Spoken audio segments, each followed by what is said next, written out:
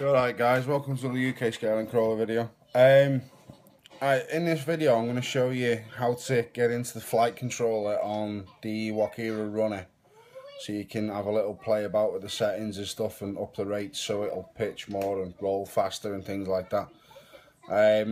I'm not massively clued up on what all the stuff does in here because there's loads you can do with it, but I'll show you what program it is you need to download and how you need to, or how you can get into it. Also, I'm going to show you how to set the failsafe from your radio as well, because when the Walkera runner comes, it's not got a failsafe on it, as we found out with Luke's on the weekend, as Luke's decided to fly off. So I've now been researching it and found out that it doesn't come with a failsafe, so I'm going to show you how to set that up as well. Make sure you set it up before you fly, because otherwise if it goes out of radio range or you lose it on the FPV and it just flies off, you'll end up sitting there crying. So yeah, I'll see you in a little minute. I'm just going to fire everything up on a computer and go and get a little stand for my phone, because I'm going to do this video on my phone, it's just easier. And then yeah, I'll show you how to do it all. Okay guys. Alright guys, right, well this is how you need to get into the flight controller. So what you do is you go onto Google and type in multi-Wii GUI, which you got up here. Once you type that in, you need to go to this second one down. Now it might be different from wherever you are, so just click on this and then you can get that link up there. And that's what you need to type in onto Google, and then it'll come up with this menu. Once it's come up with this menu, it'll come up with loads of different versions of multi-Wii. Now the version that is on the Walkera runner is multi-Wii 2.2. So you need to download this. So click that, and then it'll ask you if you want, or where you want to download. So just click in this one here, and that should download it. There we go. It's just showing up on the bottom down here, which is off screen as per usual. Ignore that. Right. Once you've downloaded it, you need to extract it. Now you don't need to use WinZip to extract it, or WinRAR, or anything like that. All you need to do is you need to go out of that, and click your start button, and go on to documents or whatever, so you can bring up this menu, and then go on to downloads, and then it'll be somewhere in here. So whatever you've downloaded, it will be there. Where are we?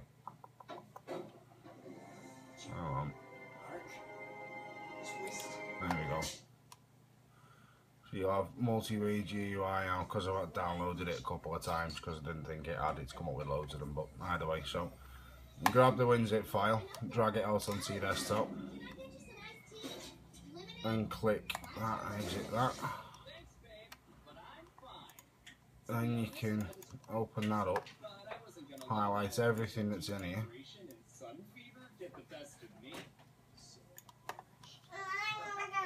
and then create a new file, go onto folder, just name it multi-Wii,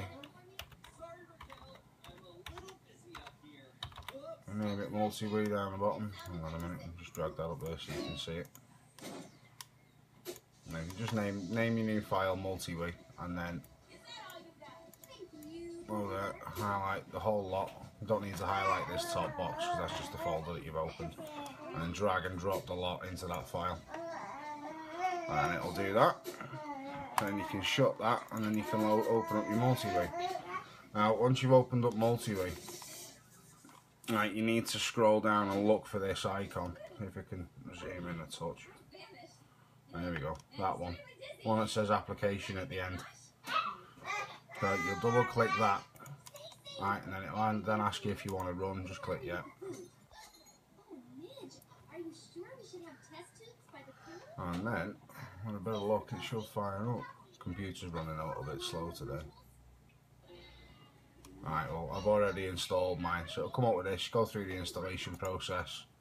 Once you've gone through the installation process, it'll come up and it'll look like that. Now, when you plug in the quad in fact, give me 1 second, I'll just go and get my quad. Oh yeah, to link the quad up, what you need to do is on your quad, you'll see on the flight controller, which is this box here, then you've got two ports. The little port on this side, if I can get it to focus, Come on. There we go. Well, I think anyway. But yeah, that port there, you need a mini USB cable, which will be that. And you plug that into there, which I think goes in that way up. Just move these props out of the way. Like so. And when you've plugged it in, you also need to put a battery in it. Yeah, so you need to plug your battery in the back. Now, I wouldn't suggest leaving the props on for doing this, because if you haven't done it before, there's a chance the motors might spool up, and if they do, it's going to try flying around your living room. So, you bear with us 1 sec, I'll just go and get a battery in my radio. So, to link it up, you need to turn the quad on first, then turn your radio on, and let it all calibrate as it normally would. Then once you've done that, then plug the wire into the flight controller, and then once it's all uploaded and everything, open up the program. And it should say COM5, it'll have your speed there, or it'll say, I think it'll say COM5 anyway, but then all you do is you just click connect, which is just here. Then from that you can change all your PIDs on everything. You can also make the expo for the motors a bit quicker, and for your throttle. You can turn up the pitch rates and the yaw rates. You've also got, you can choose what your radio is doing. So, where most people, when they're arming theirs, they have to push this across to arm it. I've changed that now, so to arm it, I just flick that switch, and it'll arm and disarm. So not that switch, this switch. It'll arm and disarm from that switch. And then you've also got on the top, you can change all your switch settings for the top. You can do basically everything you want with the radio. Also as well, incidentally, when you're setting your endpoints up, this will give you a full digital readout of what all your endpoints are doing.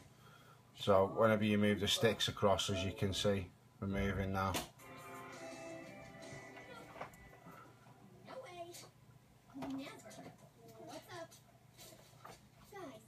So that'll tell you what all the sticks are doing on your quad and what's happening with it and this, that and the other. Let me see, what else can you get into on it?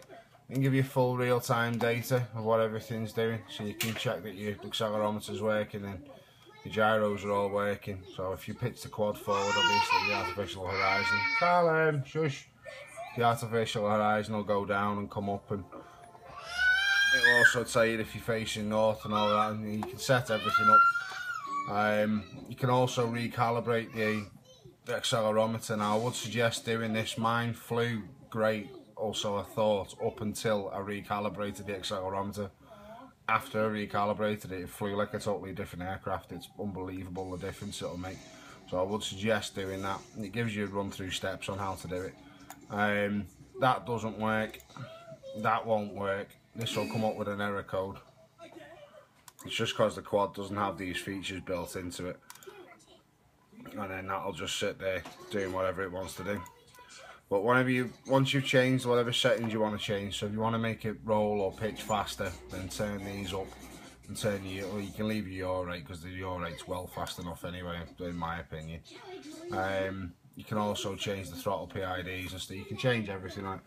So that's essentially how you do that bit. Now if you give us a second or so, I'll get my radio and chuck it in front of you and show you how to set the failsafe as well while I'm at it.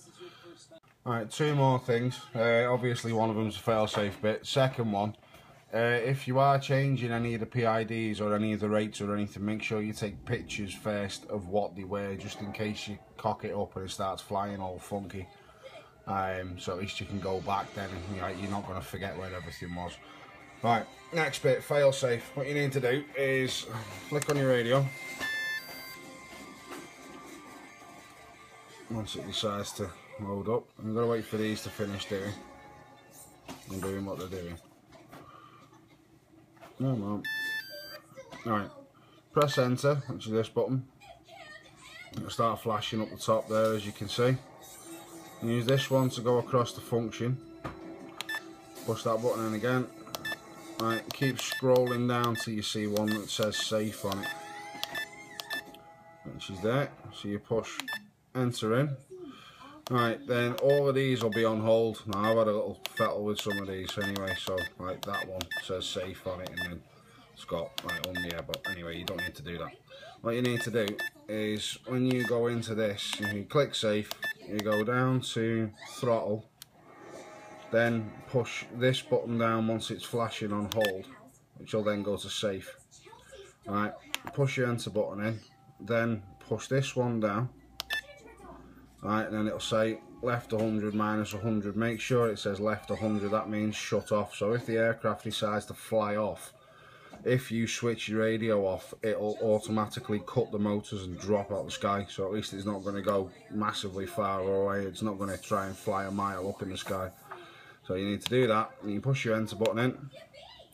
And once you push the enter button, it'll just keep flashing, but just click back in, and then there you go, that's your failsafe set. So once again, just to recap, enter, function, scroll down to where it says safe, go into safe, and then when it goes into safe, it will say, that's what it will say. So once it goes, you need to go to throttle, go to safe, then push this one down. So it says minus 100, well L100, which is minus 100, push enter, and then push back. That's it, done, failsafe set. So hope that helps, guys. Once I figure out a bit more on what I'm doing and how to do things, and you know, maybe tune it slightly better if it needs it, or I'm going to start flying in rate mode now, because I've been speaking to a few people and they've said that control difference is unreal, so I'm going to start having a little go at trying to learn to fly in rate mode. Hang on one sec. That's probably a bit better now, you can see me. So yeah, I'm going to start learning how to fly in rate mode now, now that I've got failsafe set and stuff. Also, incidentally, if you have a look on eBay, there is a device on there which is a buzzer which will work off the gear switch on the radio. So if you do ever happen to fly or if like lose it and it ends up in a bush somewhere, all you literally need to do is you flick that switch down. Once you've wired it in, it's got a positive, negative in the switch wire, and it goes into the control board underneath. It's dead easy to do. But you flick that switch and it'll start buzzing and screaming, so you can find it. It's like a little tracker basically. So I'm going to be investing in one of them, and I'll show you how to fit that and all. But anyway, I hope this video helps, because I'm drowning on a little bit now. So I'll see you in a little bit. And yeah, if you get stuck or anything, just leave a comment in the bottom, or if you do it first time, just leave me a comment and let me know how easy you found it.